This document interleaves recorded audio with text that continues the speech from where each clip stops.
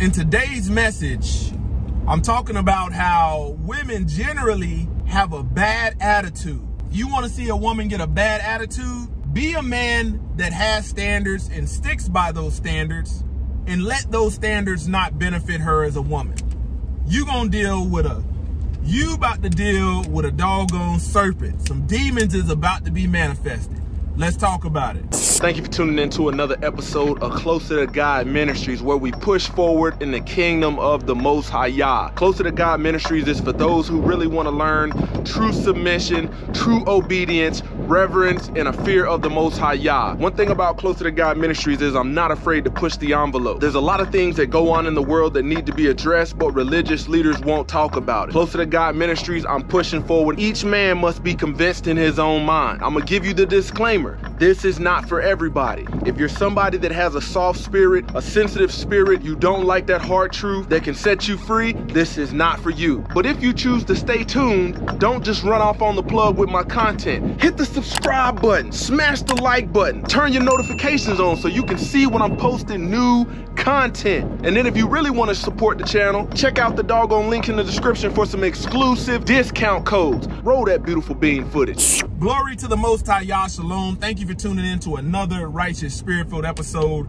Today, I'm back at it in them trenches, handling that kingdom business. Man, first off, you know, the ears of the people are open to a woman. I will say that.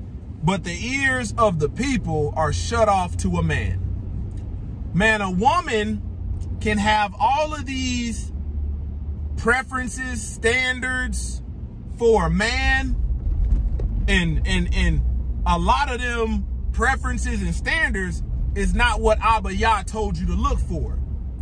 But people will support the wants, desires, what I deserve, I'm entitled to, I'm not gonna settle. They'll support that all day long, especially when it comes from a single mother, especially. And you can see how men get shamed for having standards. You know, I pretty much saw these women group up on this man and shame him because he said he wouldn't date a single mother. They played fast and loose and tag team this man and says, weren't you raised by a single mother? This man said, just because I was raised by one doesn't mean that was how it was supposed to be. He said, I want to break the cycle by not being a man entertaining a single mother, like I saw my mother entertain men that didn't want nothing to do with her, really. And I said, man, woo! I said, the ears of the people is really open to this nonsense. But let you stand by this as a man.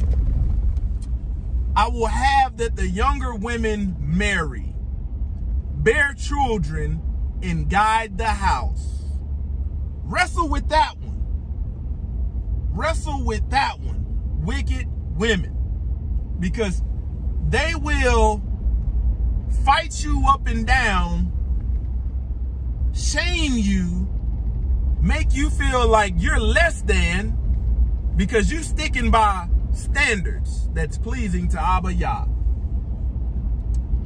When you think about this, man, a woman can have a standard. A man has to make this much. You know, he got to have this size house. He got to be this tall. He can't be fat. A woman will shut you down, not give you the time of day just because you're short. You might be the most commandment keeping, Yah fearing man out there. Just because of your height, shut down. And she not finna entertain anything about you saying, well, what about these qualities? What about these attributes? Shut you down. But let a man say, I don't want no fat woman. Let a man say that, I don't want no fat woman. Now all of a sudden he's fat shaming. Now all of a sudden you got to hear a body positivity lecture. You see how a lot of this nonsense comes from the other side? You know, a man's height, he can't do nothing about. But laying down, having all these babies, by men that is not what Abba Yah wanted you to have, you can do something about that. Closing them legs. But I told you, if you want to see a woman get angry, say something that comes out of that book and stand by it. Watch them get mad. Well, I can't go with you today because I'm keeping, you know, today is the Sabbath. I'm not running out here with you today. Watch that anger get kindled in them. Watch that attitude change and shift. You know, say I don't want to be with you because I know in the end, you know, I know what them kids is going to end up saying to me. They going to end up telling me, and they know that no matter how good of a father I am to them, you know, when you stand by that, you will get shamed as a man. I'm telling you. If you choose that, that's your choice. That's your prerogative. But you will deal with demons manifesting in women when you stick by a standard as a man that doesn't benefit them.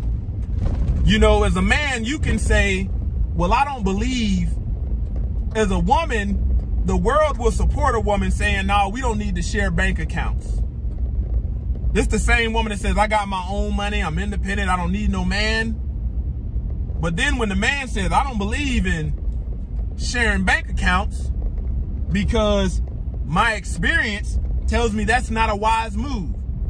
And a wicked woman or a lazy woman is going to rather spend my money than hers. And then when all my money's wiped out, on to the next. The world will support the woman's stance, but won't support the man's. I tell you, man, your greatest stance, your greatest position that I encourage you as men of Abba Yah, men of the Most High Yah, men as commandment keepers that fear Elohim, is to stand by his word. There's no need to move from that. You're going to be able to see who is who based upon standing for truth. You're going to be able to see demons manifest that you would have never seen without understanding the wisdom and the word of the Most High Yah. Don't let no woman shame you because you have standards that protect you, that help you prosper, that help you have sound mind and stay focused on the goal at hand, which is keeping those commandments. Let us hear the conclusion of the whole matter, to fear Elohim and to keep his commandments, which is the whole duty of man. Don't let no woman with 3-4 kids by multiple men, a couple men, shame you because you out there patiently trying to discern who is who and saying, you know what? I'm going to be patient and I'm going to wait. Because they're going to make you say, no, you need to take me. I'm right here. And you have to say, no, I'm good on that. I am good on that. If that's your choice. Don't let nobody box you into their delusion. I don't care how mad they get, how angry they get, how pissed off. Don't do it. You give them some room into your life and they find out that you got a standard that don't benefit them, they not with it. Close to God Ministries, kicking it gun barrel straight.